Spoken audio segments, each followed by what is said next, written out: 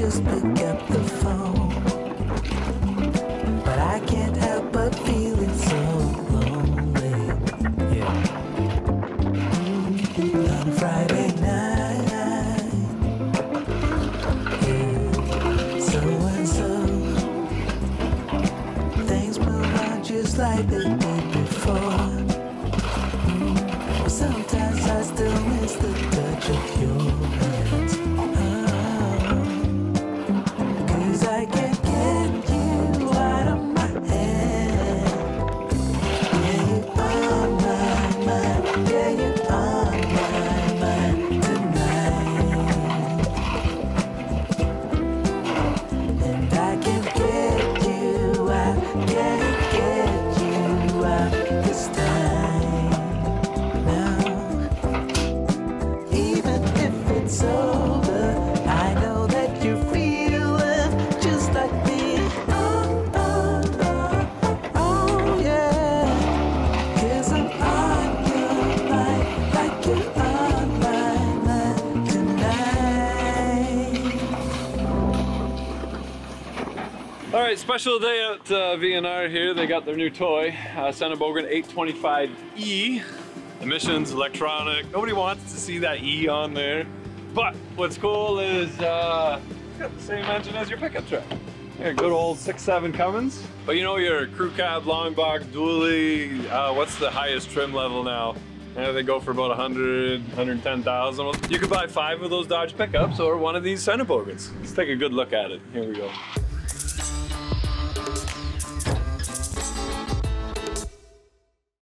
So over the last decade, V&R slowly been going strictly Sennebogen. They had some Liebers, but mainly it's Sennebogens in the yard. I think their oldest one is a 2010, somewhere around there.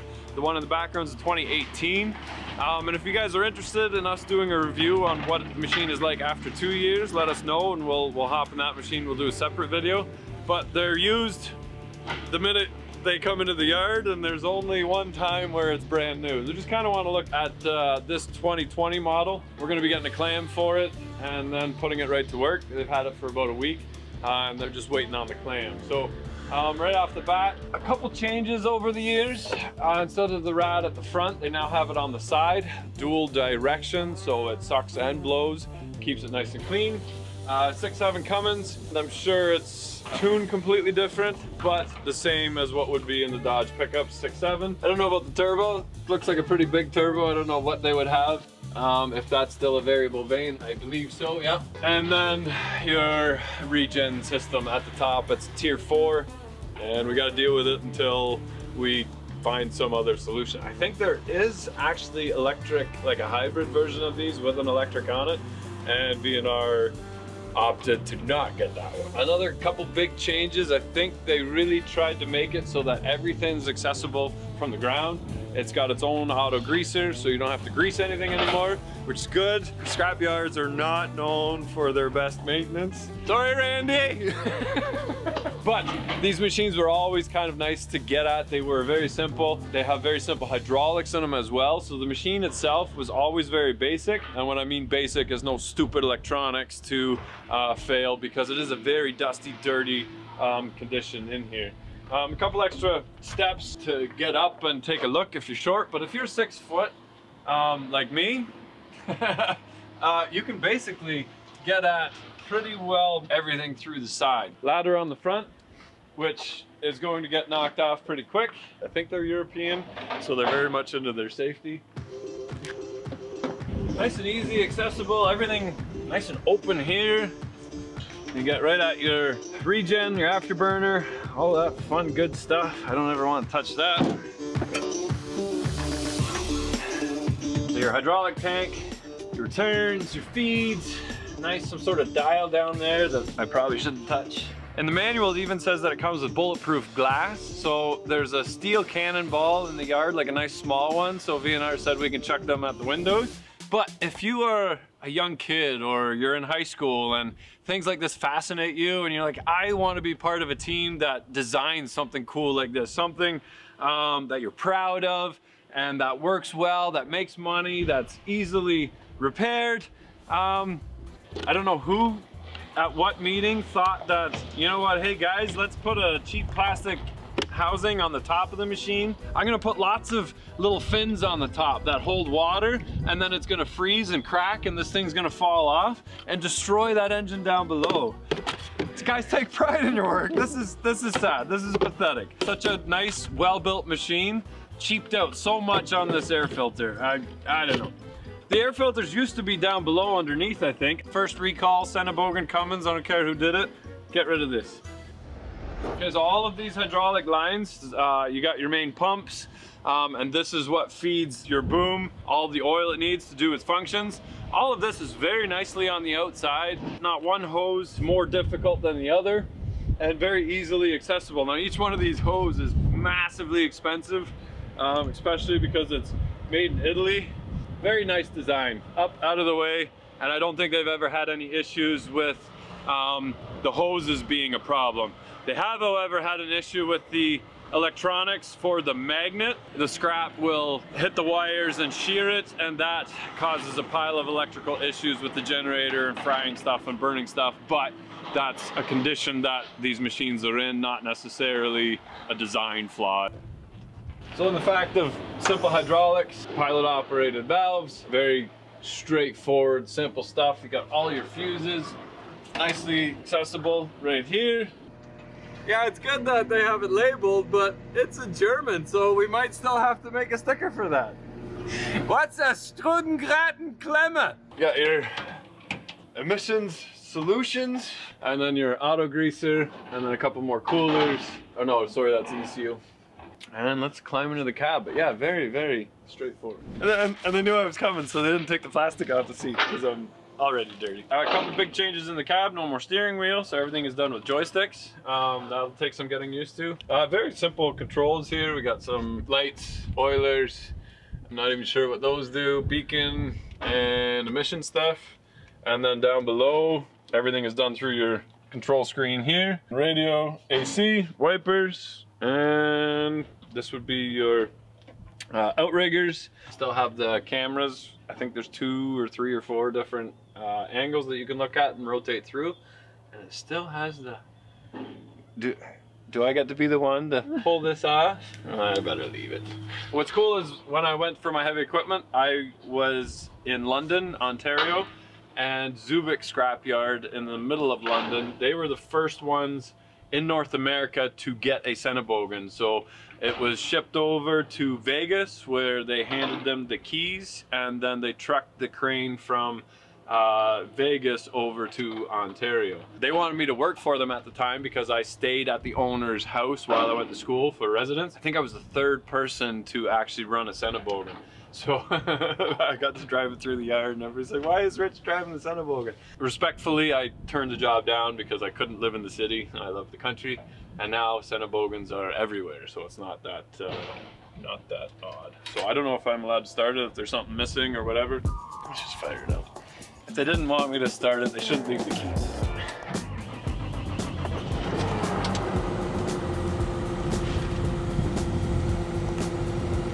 Split screen on the camera. Sennebogen. Oh, that's a lot of buttons. Let's see. Fuel, water, oil degrees, 20%, whatever on your def. 3.6 liters per hour. That's pretty good. Diagnostics. 20 hours on it.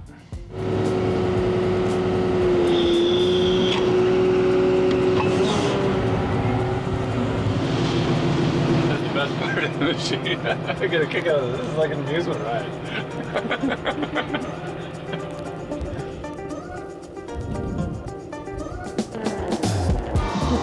I can see my house from here.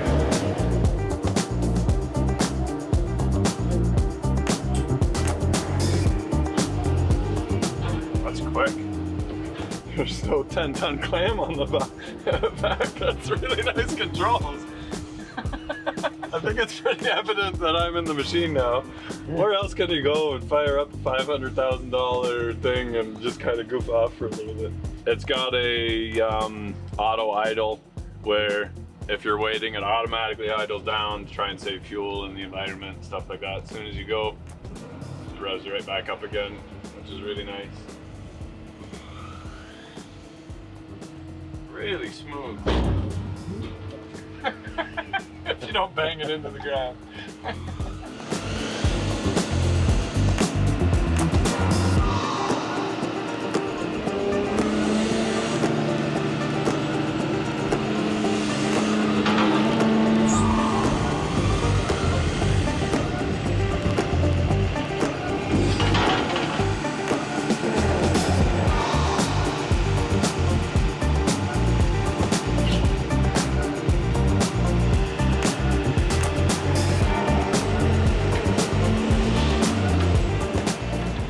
I have a pretty cool job, and I really want to thank B&R for everything that they've done for us too. Letting me hop in equipment like this and goof it off. And all the other stuff we get to rummage through the yard and grab whatever. So it's been really, really cool. If you guys get a chance, swing by B&R. They've always got cool stuff in the yard. Everything's for sale, including steel and stuff that they've got piles of out back. Probably cheaper than at your steel market. We're waiting for a clam. We'll throw a clam on it, and then we'll have some fun with a clam. Here we go.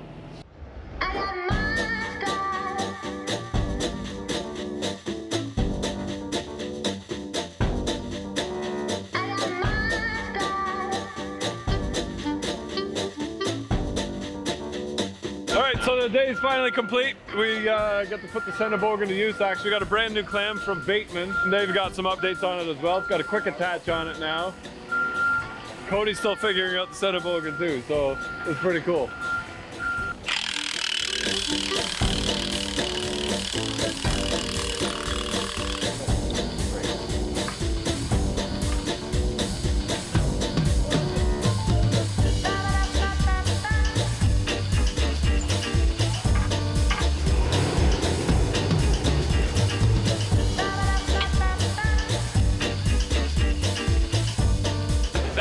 That's really handy. Oh, it is. I don't know why they didn't come out with that before, because you know when we go do job sites, it's a pain in the ass pulling that pin out. That's like, it'd be nice to put on all of them. That's what I'm saying.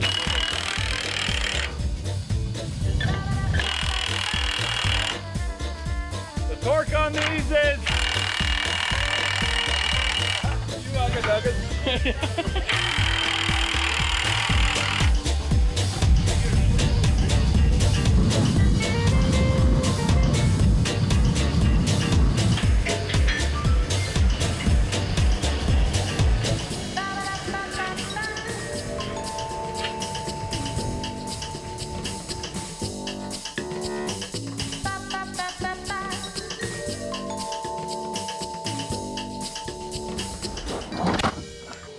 Alright, so we're back in the Sennebogen. We've let them try it out a little bit, the owners. And a couple things right off the bat. There was a safety in the arm where they went to extend all the way, and it would actually stop. And what that did is protect all the packings in the cylinder from full extension. But what that created was a little lull in the arm, and because they're using the claw on a swing, couldn't throw things anymore. So they removed that safety after signing a waiver saying that they're not going to come back at them on a warranty on that cylinder. Got our armrest here that we can raise and lower so we're comfortable on the joysticks. I'm not a fully experienced operator yet, but we'll see what I can do. Somebody dropped in a GM that's actually in pretty good shape.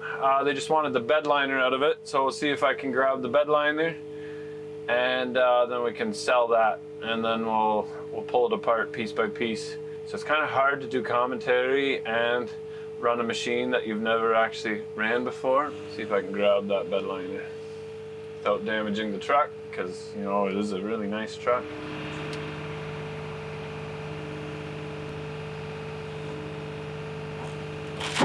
Oh, I kind of dented the box a little bit. That's no good. There we go.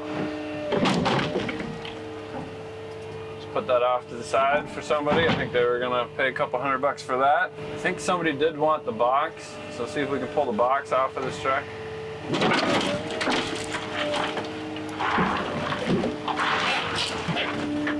Oh, a little salt belt is holding on to that box pretty good. I'll try to do the old flipperoo on it.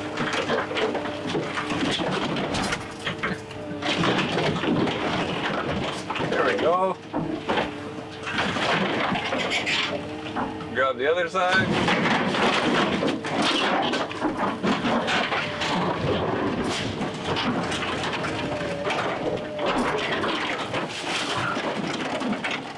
Oh, that's really holding on. Well, we got one bedside here. That'll work good for a body shop who wants to use that. Let's see if we can grab the bottom of it. Now there's safety so that the swing can't hit the cab. Figure out the, oh, see, I hit the cab. Oh, it's terrible. This bumper's still good. I'll try and grab the bumper. I'm getting too excited. I'm even lifting up before I actually have a full grip of it. So what we've done now is we've done a lowered truck. It looks pretty sick, actually. That's a very easy mod to do if you've got a giant crane. I know tire machines are expensive and you don't want to invest $2,000 to $3,000. So what you do is buy a $500,000 crane and use that to pull the tires down. Hood is still good. See if I can do it without banging into the windshield.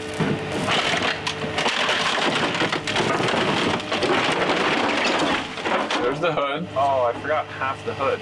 That's terrible. That's like half-assed job. There we go. There's the rest of the hood.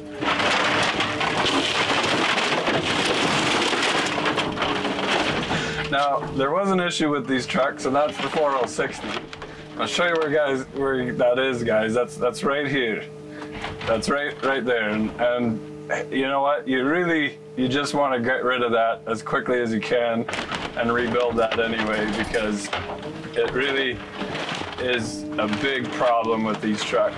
And I say that, but I don't think that I can just grab the transmission out of it. Gotta get a good grip on that step bar, and we don't want to scratch it, but a little dent is alright. There we go. We got the step bar for somebody.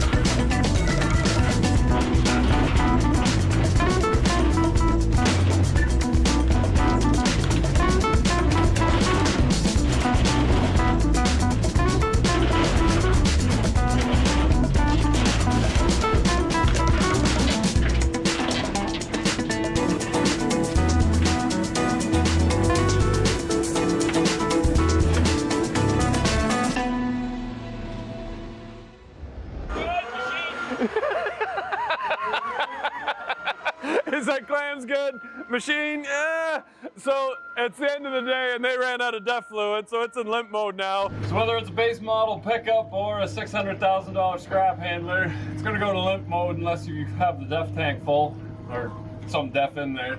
So whether we like it or not, you might as well use the good stuff. We're using Peak Blue DEF. Doing our part to save the environment, right? Here we go. It is a really nice machine. We all know about the DEF. If you guys want to see more reviews, definitely comment down below if you have a new machine. Other than that, we're gonna go back to work. Here we go. You got a dope kitty. Hey kitty, you haven't been killed yet? Oh, you're just kitty.